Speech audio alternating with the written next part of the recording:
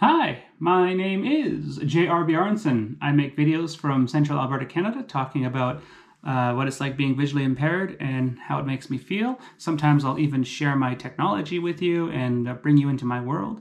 Today's episode continues to be all about my eSight glasses and certain things I notice about myself when I wear them. One of the big things I notice about myself is I keep my eyes open most of the time wearing the glasses, but sometimes my eyes will still automatically close. Like if I'm thinking about something, they will automatically close. Or if I'm trying to use the glasses, I'll often look for a tiny second and then I'll look away, like my eyeballs will go up into my head. Don't know why. They've always just done that. I have an eye condition called Peter's anomaly, and for some reason my eyes just do that on their own. I remember when I first got these glasses 2 years ago. I was working with a company, a government company here in Central Alberta called EPSS. And what EPSS was supposed to do was help you find a job. If you had a mental disability or a physical disability, they would help you find employment. If you suffered from anxiety, depression, all that, they would help you find employment.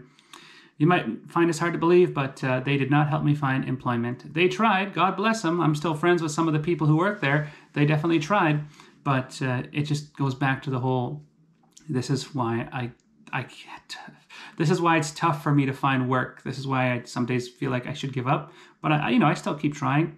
We'll find something that works for me one day. I just found out they are opening a Harvey's soon in Gasoline Alley in Red Deer. I might apply there. I've been at Harvey's before. And now with these fancy glasses, maybe I'd actually be able to see what I'm doing. Oh, good times.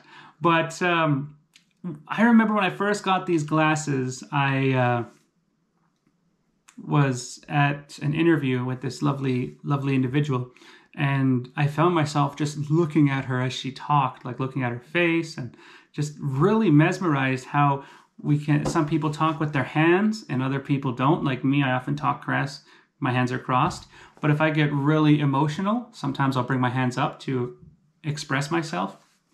But usually I just cross my arms like this. And yeah, apparently this is bad body language. This says, God, don't hurt me. I'm protecting myself. You know what I mean? But the coolest thing about these glasses is I remember when I started communicating with people, even on Zoom, I was able to see people. I took this meditation class 2 years ago about, actually I think it was last year, I took this meditation class.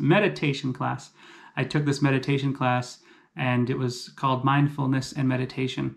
And I remember I took it and I was able to watch everybody on the Zoom call with the glasses on. And it was just beautiful, man. It was mind-blowing.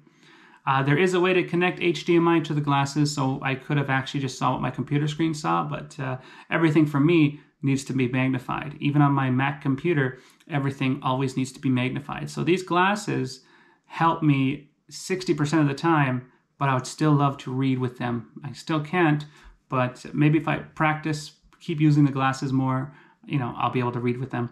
These are called the eSight 4, and you can just Google search eSight. That's lowercase e, capital S-I-G-H-T 4, as in the number 4.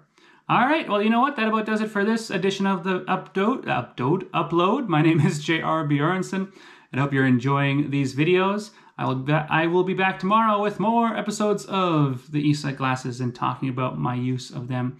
And I'll talk to you real soon, all right? Remember to like, comment, and subscribe. Be cool, be kind, and above all, be yourself. It is who we love. And I will chat with you in 24 hours. Bye-bye.